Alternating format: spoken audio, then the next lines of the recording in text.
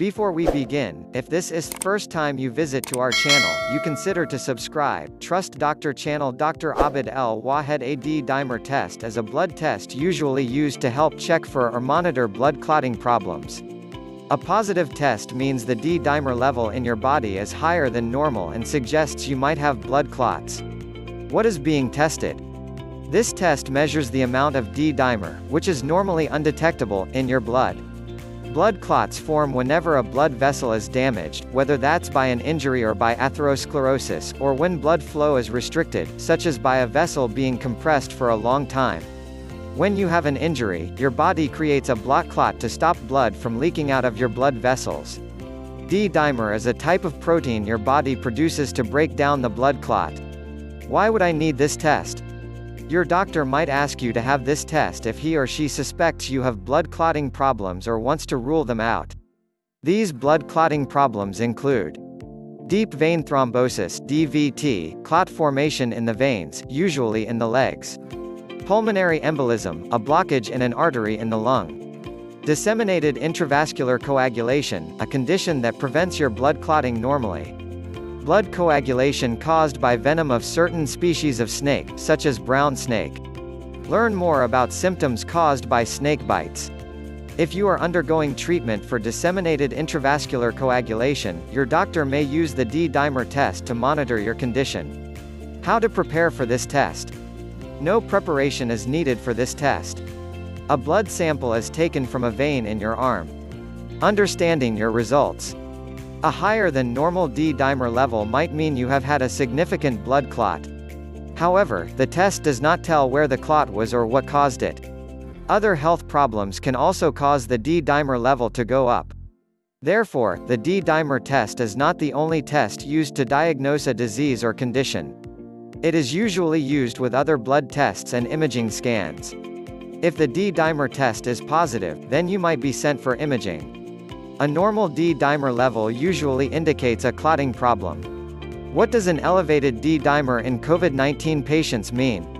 Several studies from Wuhan have shown elevated Ddimer in COVID-19 patients as associated with higher mortality, although prophylactic anticoagulation in ICU patients in China was not common when these studies were performed.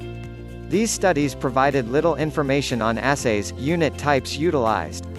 Although it is not clear what effect anticoagulation has on Ddimer levels in the setting of COVID-19, very low Ddimer levels are usually observed in patients receiving anticoagulation. Because Ddimer is a product of cross-linked fibrin, it is considered a sensitive biomarker to rule out venous thromboembolism.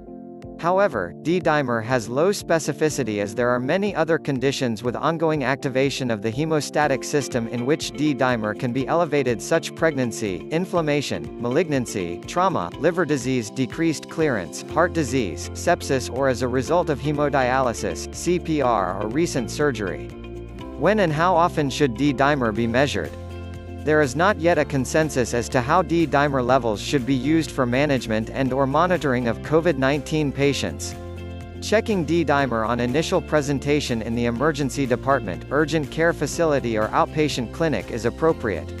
Based on available COVID-19 experience, see Table 2, a cutoff of greater than 1 microgram per milliliter may stratify patients at higher risk of poor outcomes. For hospitalized patients, there is no consensus regarding how often Ddimer should be measured, or how results should be acted upon with respect to anticoagulation. Are Ddimer results accurate in COVID-19 patients, or are there confounding laboratory issues? The most common pre-analytical errors include inappropriate drawing techniques and inadequate transportation and/or storage. Slow blood collection may cause hemolysis, therefore, a needle size of at least 19 to 22 gauge is necessary. Collection tubes should be maintained in a vertical position during transportation, although studies have shown that transportation via pneumatic tubes is acceptable. Stability for most assays is 24 hours. At room temperature, but we recommend clinicians to adhere to individual lab policies. In the laboratory, we have experienced an increased frequency of clogged needles during Ddimer testing, Needle 1, STAR max system, likely due to samples with very high Ddimer and fibrinogen concentrations. We recommend increasing the frequency of instrument maintenance and needle cleaning to at least once every shift to avoid this issue. The most common substances resulting in analytical interference with D-dimer levels are paraproteins, bilirubin, lipids and hemolysis. Post-analytical errors are less common, but as mentioned above, there is great confusion surrounding the use of different unit types and different magnitudes of units. Recent evidence for the utility of age-adjusted cutoffs has been published. Specific pregnancy and pediatric ranges have also been proposed.